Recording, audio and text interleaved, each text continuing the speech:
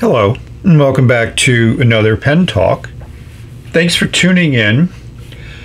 Thanks for spinning that dial around to my channel and joining me as I explore the international wide world of pens. As I mentioned in a few videos, I've been very fortunate to receive a number of pens. Some of them I did not buy, and this is one of them. And occasionally I get emails from people saying, you want to review a pen? I'll send you one. And I say, sure, here's an email that was preceded this pen. Pen arrived relatively quickly. And let's open up this nice metal case, which I'm not certain whether all pens are come with this or not. And we'll see a pen in a cellophane sleeve. Yep, we'll remove the pen from the sleeve. We'll give you some sound effects. And we'll say that this pen has some familiarity to it. Interesting logo there at the top. It's certainly stealthy. Certainly black, but some interesting little details. As we expect, the cap pulls off. Nice click. And we'll see what makes this pen different is the nib. And it's definitely a two-tone nib, but not a two-tone nib like we've seen in the past. And we'll see the identifying model there on the side of the clip. Interesting place to put it.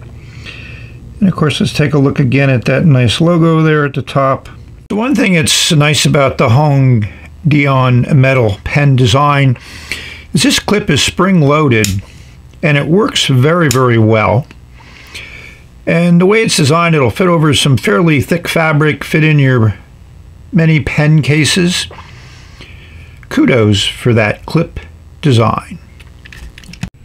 I'm experimenting with a new camera. It's basically like my older camera, slightly newer model, still made by Canon, but this one takes screw-on lenses, so hopefully this macro lens is doing its job. It doesn't seem to focus as close as the normal lens does, but I don't think it adds very much, but hopefully you're seeing how that black coating is on that nib, and it is a F for fine. And on the side, it doesn't seem that that nib is plated very well. There's a lot of pitting on it, which could have been related to that black coating going on, not certain, in your typical plastic feed. So we're going to remove the macro lens because I'm not totally satisfied with it, and go back to the normal lens and explore this pen a little bit more. So here's the normal lens, which focuses down to 1/2 inch. And I guess the macro lens really doesn't add anything. I'll see how it looks like on the computer.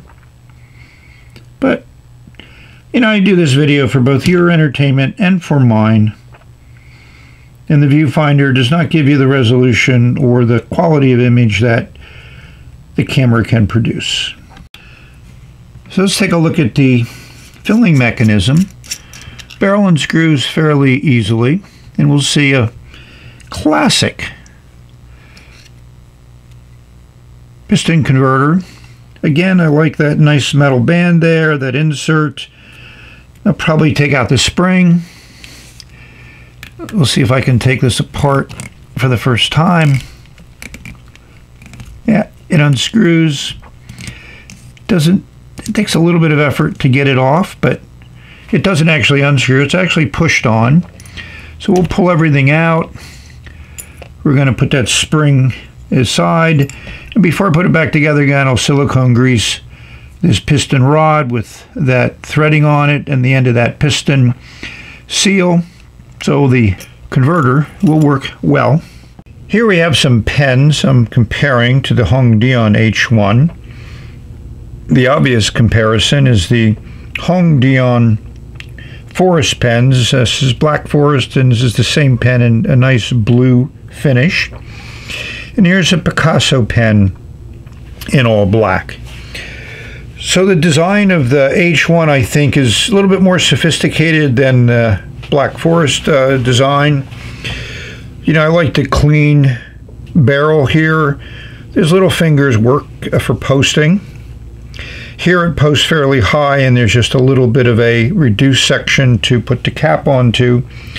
The clip on all these three pens is basically the same clip. So they've maintained the same tooling there.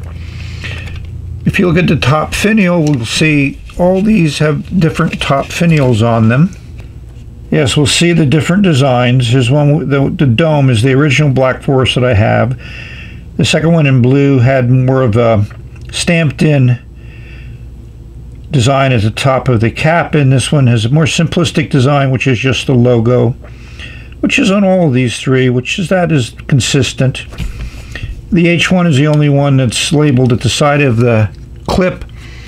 The Black Forest ones have an engraving at the bottom of the cap to identify the pen in the model. But all these three are nice and substantial. We're going to uncap them and take a look at the business ends. So here's an example of the 4 pens posted. The Black Forest ones are definitely the longest, but the H1 is not as short as I expected posted, and the Picasso one posts deeply and very well, which is what we expected based on the design. I think we need to look closely at the nibs and sections because all these have much differently designed nibs. Let's look at them. So one of the main differences is these three all have Fude style nibs, and we have 2 black coated nibs. Looks like they're similar coating. This one is blue, which is great because it matches the pen. And here we have two-tone with black and gold. And this is just a standard fine nib. It also comes in extra fine. So now we've come to the all-important, how does it write? And my editorial comments about the pen. So the first comment I would say is I was intrigued by this two-tone nib when I first saw it come out. There's also a solid gold nib version of this pen at a significantly higher price point, but still on the low side for a gold nib pen.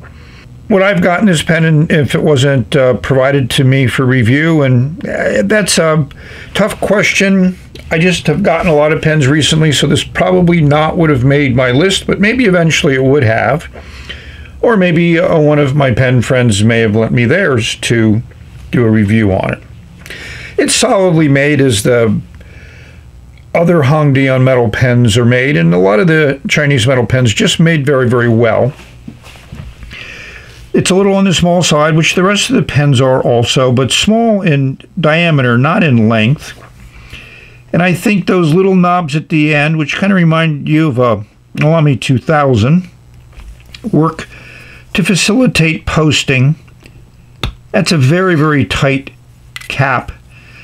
And you can see those little end here of the section, which fits into a plastic liner there, so it seals up very well.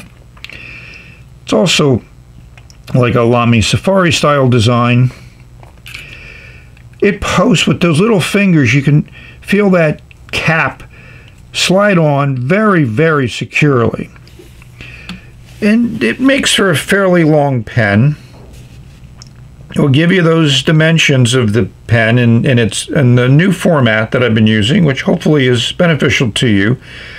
I've tried to now take the picture from the same distance so you can actually physically see the different sizes of the pen, in addition to seeing the actual physical measurements. The cap actually works fine posted. I mean, I could definitely use this pen posted. It doesn't really change the balance much. That section's a little bit small for me, usable, but not something I'm going to be able to be comfortable with for long writing sessions. So I filled this with Noodler's Heart of Darkness. I have a bottle I've had for a number of years, and I've had to rebottle the ink from the 3-ounce bottle, which made it hard to fill when it got low, to an Irishizuku bottle in which the cap had broken, not uncommon. And I had tried to seal it up as much as possible, but I still think a little bit of the ink evaporated out of the bottle. So this ink is a little bit thicker than normal, but I really like the black ink line it's put down. So let's take a look at that.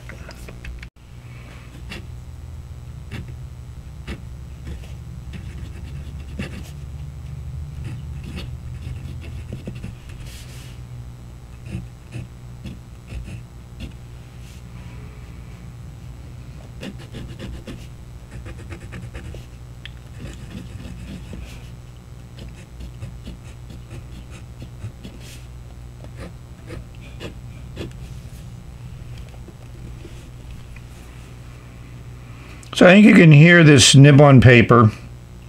This probably wasn't the best ink for this pen. I should have used my Noodler's Eel Black, which also is a very dark ink. You can see how quickly it dries. This is an extremely dry ink in what is probably a dry nib. The nib comes in extra fine and fine, and this is the fine nib.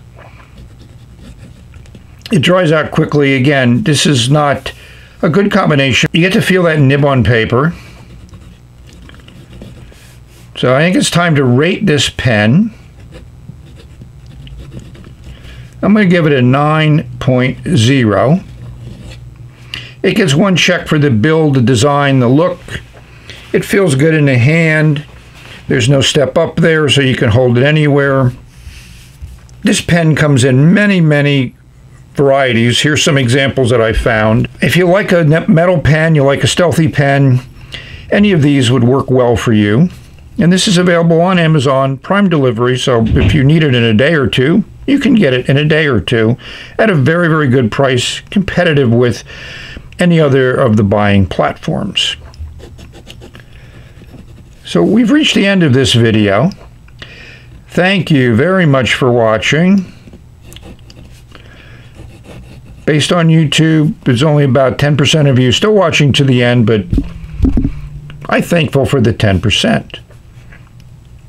Hope this video finds you safe, healthy, and happy, enjoying your pens, enjoying putting ink on paper, finding a combination that works well for you. This is the end. And we're going to say bye. A lot more pens to go.